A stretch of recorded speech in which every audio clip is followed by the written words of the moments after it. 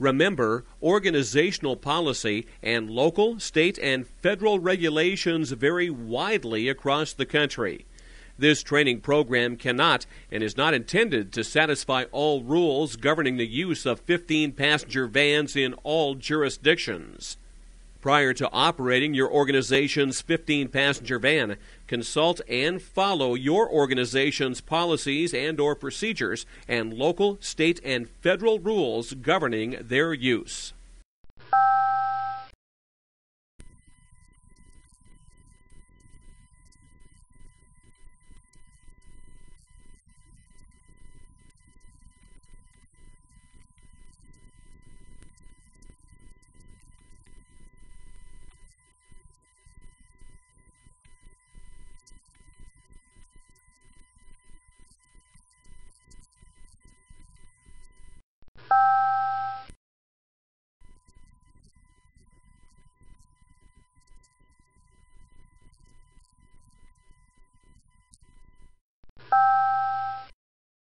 Explain what effects a full load has on the rollover potential of 15-passenger vans. Describe the concept of utilizing reference points and how they can be used in plotting the vehicle in tight parking lot locations.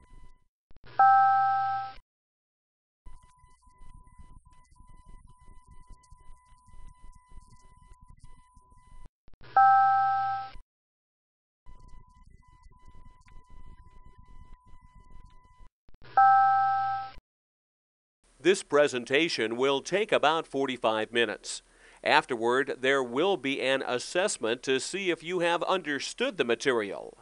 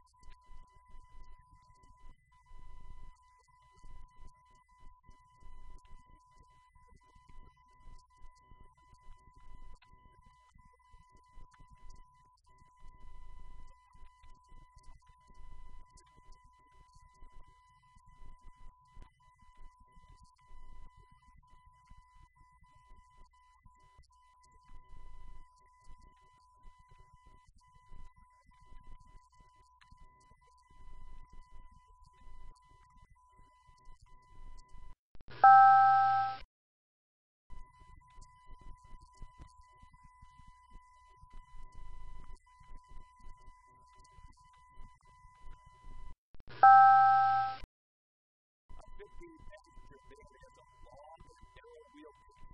Not necessarily narrower than the cars we drive every day, yet because of the overall height and length of the vehicle, it takes on the characteristics of a tall and narrow object.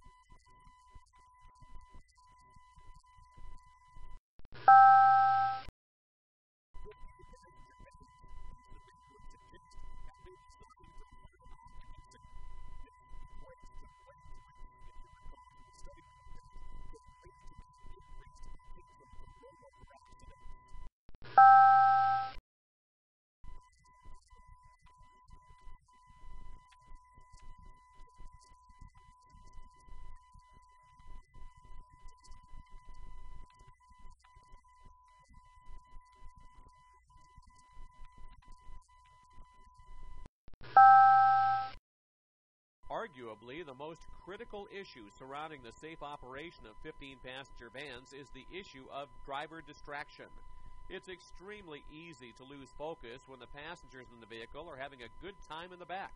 We've already established that even minor lapses in concentration can lead to accidents with catastrophic results. The driver needs to establish control in the vehicle and maintain constant focus when in transport. The leading cause of rollover accidents is the distracted driver. Ice and slush on the road can wreak havoc on any vehicle. However, it is more severe with 15-passenger vans. Why? Because of the overall length of the vehicle, slushy conditions can cause unusual drag. Keep this in mind when inclement weather may be encountered. It's also important to determine if your organization's vans are rear-wheel drive or not. If so, you'll want to distribute as much weight over the section directly over the rear axle. This is even more critical when the van is not fully loaded.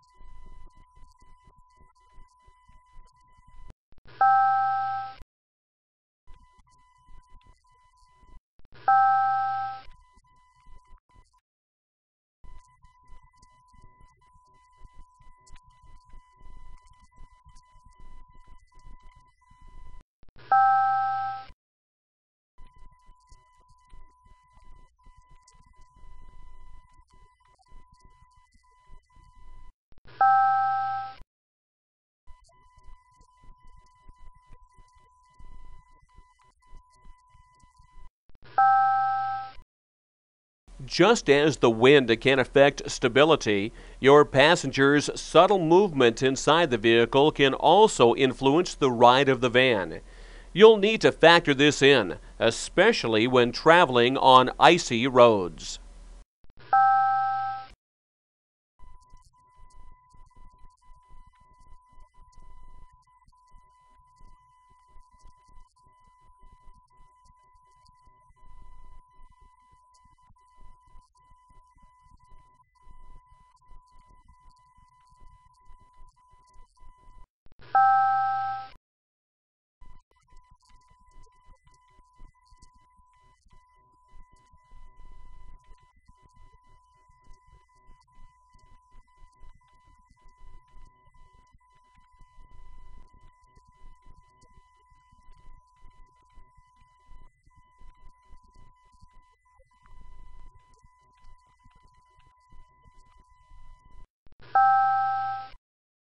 We touched briefly on the issue of center of gravity of 15-passenger vans earlier in this program.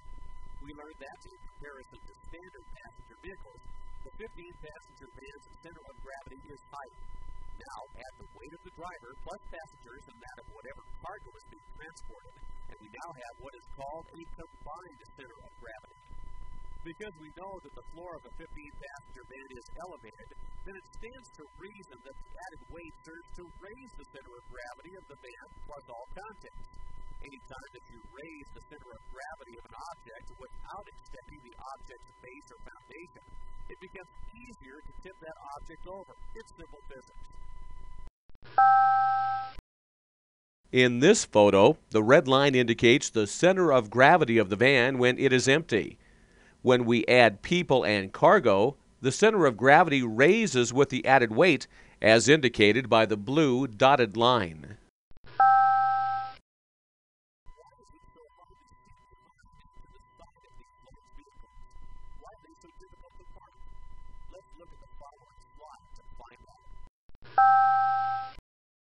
The length of the vehicle is a change for most drivers.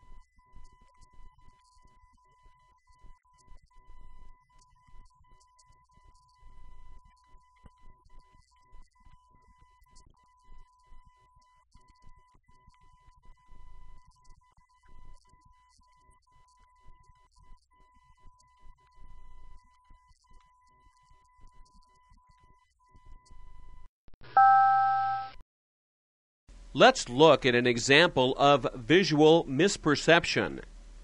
Say you were seated in the driver's seat. If you were to look over your shoulder and out the windows in the rear doors of the van, how far would you have to look before you would be able to see someone's feet resting on the pavement?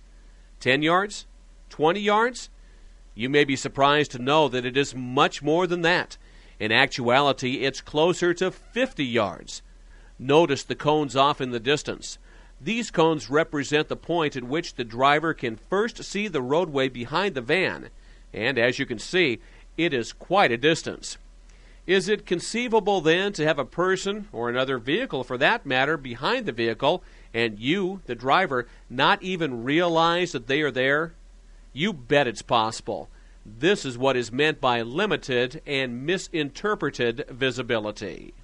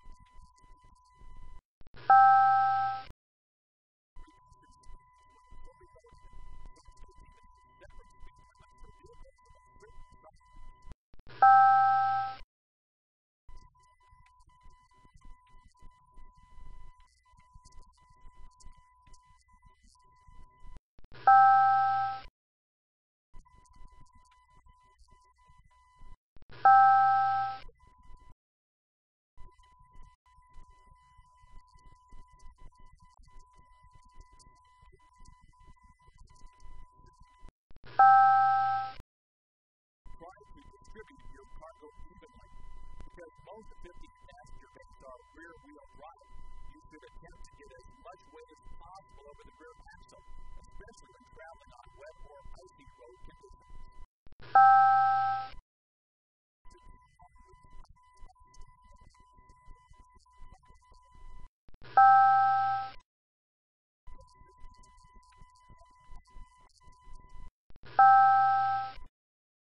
Ensure that your passengers are seated and belted in.